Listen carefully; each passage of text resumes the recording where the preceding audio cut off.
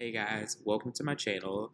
So today I wanted to show you all how I edit my photos in Lightroom, and we'll just jump right into it. So the first thing that I like to do is adjust the white balance.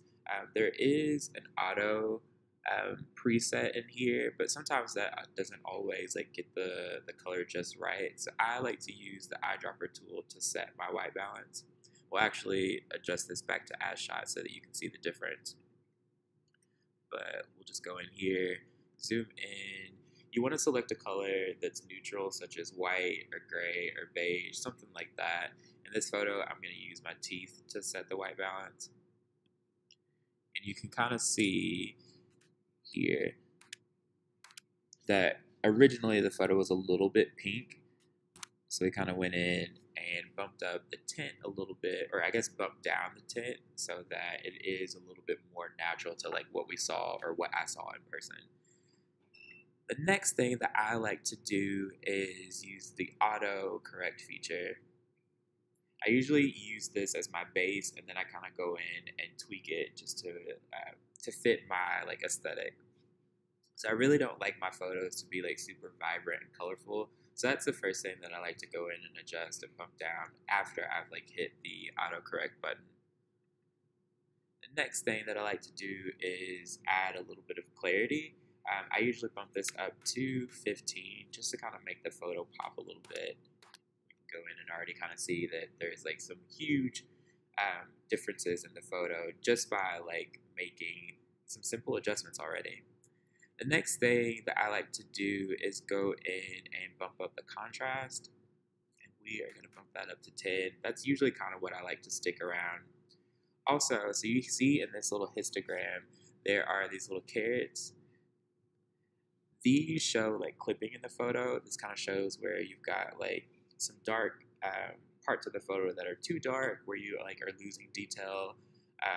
This one in this corner show I guess parts of the photo that are too blown out. This usually kind of happens when you have a little bit of sky in the photo, or just something that's super white and you lose detail.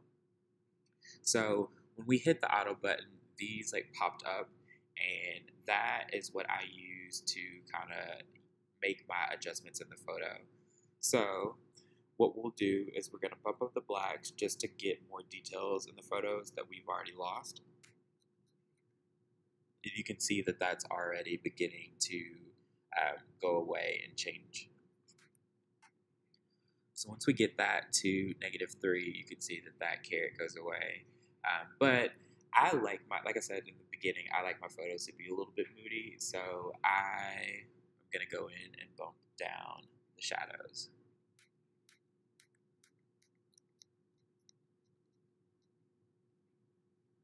You see that carrot has come back up, so we're just going to bump it up a little bit to make that go away.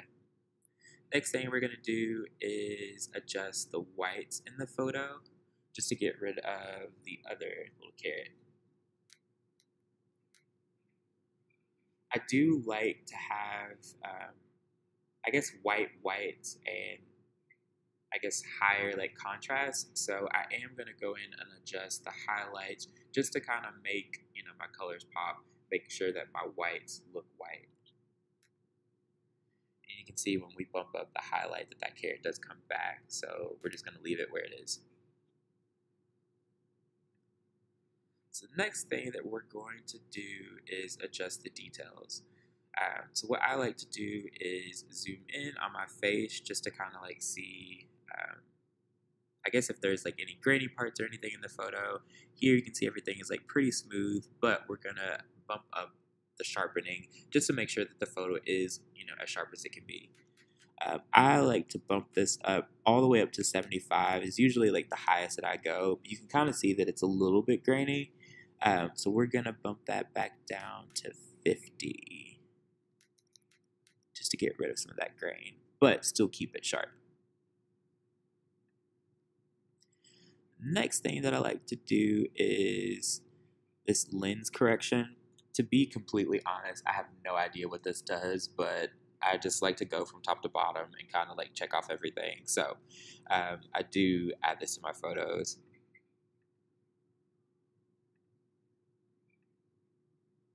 And you can kind of see that it kind of just like adjusts the photo up here just a little bit. But that did make that caret and this histogram come back up. So we are going to make a couple more adjustments just to make sure that this is all right. So it looks like by setting this to 0 that this goes away, but I'm going to play around with the shadows just to see if we can tweak that a little bit more, because I do like to make sure that my photos look a little bit moody. Looks like we can without losing too much detail. So it looks like if we keep that up to -38, that is like the perfect amount of like contrast in this photo.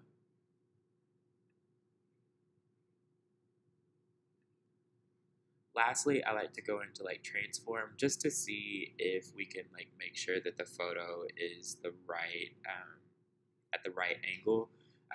Lightroom will kind of adjust everything automatically for you, so I just check this box, constrain crop, and then just hit auto, and this will kind of adjust everything for you. This doesn't always get everything just right. Sometimes it does mess up, but in this photo I don't mind it, so we're going to leave it where it is.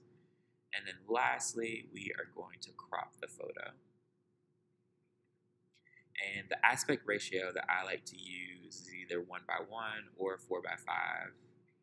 For this one, I feel like a square is going to be like 2 cropped, so we are going to use the 4:5 for this. I'm just going to bring this up a little bit to my chin just to get like the perfect like crop. We're done. Well, I see that we've got that caret thing again, which means we've got some more clipping in the photo. So we're just going to tweak that a little bit. Bump that up to -33. And we are all done. So I'm going to show you before and after. This is the before. This is the after.